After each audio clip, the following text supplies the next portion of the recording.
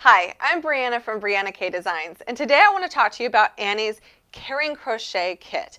This is awesome. I really enjoyed the kit we did last month, and this month I think I might even enjoy a little bit more because I love making baby items. There's just something really sweet about those baby crochet items, and I feel like everyone should have a crochet item when they're born or throughout life. I just love them. So this kit is really unique and really special. You can choose to make this for your own, for a family member, for your own little one, or as part of these caring clubs. There is Project Linus. This can be online. This little card can help you out. You can visit the local chapters and see where to send this. And here's the cool thing. This is what they're used for. So you will make this baby blanket called the Painted Boxes Baby Blanket. It's really pretty. And then if you would like, there was an organization started in 1995, and they provide love, comfort, and some softness to some kids who are either ill or traumatized or otherwise in need, which is really unique because this is a way for crafters and crocheters to come together and make the world a little bit better of a place to be in, which we all love to do. There's one thing about the crochet community I've always loved, and it's our willingness to spread love out into the world.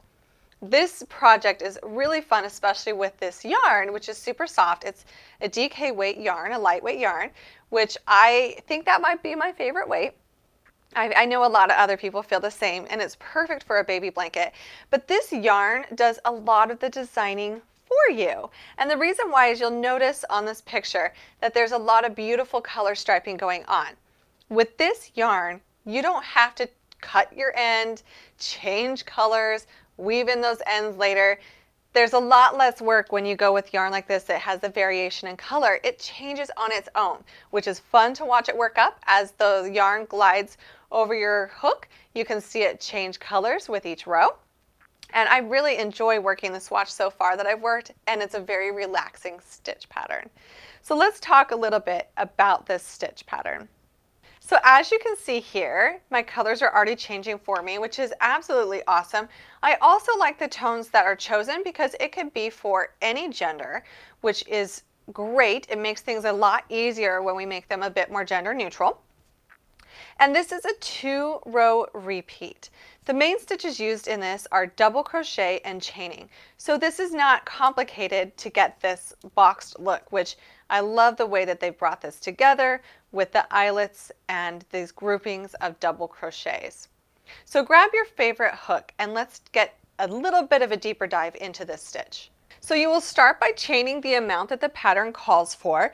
This makes a 32-inch by 38-inch blanket, which is the perfect size. I really enjoy that size. It works for a lot of reasons. And then we're going to get started on row 2.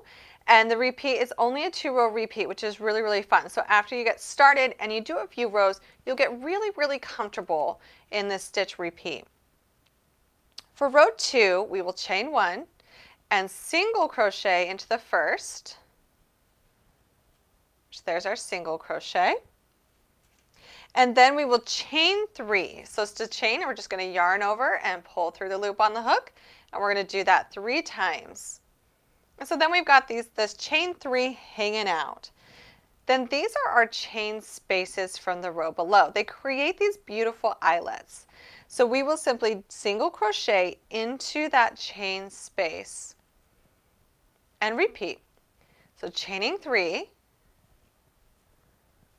And then go to the next chain space and place a single crochet. We'll repeat this across for what the pattern calls for to get the width that we need. And that is all we have to do for our first row of repeats. It's quite a simple and relaxing stitch pattern. So as we work across, you'll see that we have these chain 3s hanging out. We're going to come back in a minute and we're going to work in these spaces on the next row. Now the one thing I really like about this kit is if you are an experienced crocheter or a beginner crocheter, this really is for you. It's a relaxing project if you love to just have something to do while you watch TV or you're hanging out on the patio. And if you're new to this, there's nothing that's super fancy. We don't have this fancy increasing or decreasing going on.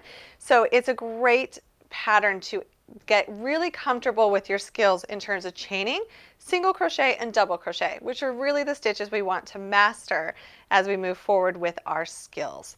So this, as I work across this row, it just reminds me of how nice it is to just create something and relax, which I think is really important with our craft. Plus, it really feels good to create something that's going to bring somebody a lot of comfort and joy, and that's really important for all kids.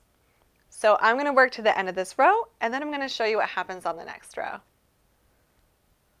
We can already see how fun it is to have this pop of color, and we didn't really have to do any extra work for that. This yarn adds such great tones to this blanket. So to get started on this row for the repeats, we will chain 3, and then now we're going to work in the previous chain 3 space by doing 3 double crochets. And to do a double crochet, we yarn over, insert our hook into the chain space for this pattern, yarn over and pull up a loop, yarn over and pull through 2 loops on the hook, and then yarn over and pull through the remaining 2 loops. We will do the double crochet 2 more times into this chain space by yarning over, inserting our hook into that 3 chain space, pull up a loop, yarn over and pull through 2 of the loops on the hook, and then yarn over and pull through 2 loops again.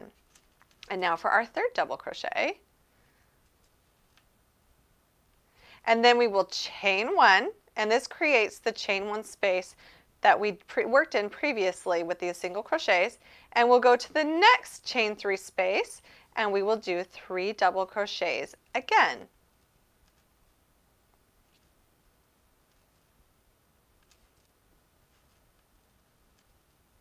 And this is a really relaxing stitch pattern repeat that has a beautiful effect. Be sure to pay attention to the pattern notes so that on each row you will know how to begin and end. And we want to make sure we're staying with our stitch count all the way across each time. And at the beginning of the row, this chain 3 is counted as a stitch unless it's noted otherwise. So this is a great pattern to do. It's not complicated, but it has a great look. So as I continue to work up my blanket, I hope you join me by getting your own kit. And each month is a new kit with a new place to donate if you do choose so.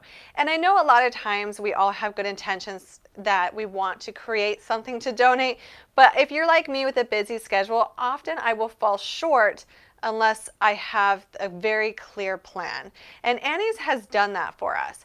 They include in the kit a really good place to donate for each kit, and it can be different each time. And that way there's already a card to mail in, you know what to do to mail it in, and so they've done the legwork and really taken the time to do that part for us to make it so that crafting is fun, stress-free, and easy. So join me by stalking the mailman, and I love when this purple package shows up. It's so much fun when I see it in my mailbox, and then it's really exciting to mail something out that you know was made with love. So head on over to Annie's and get your kit today. You will have a lot of fun.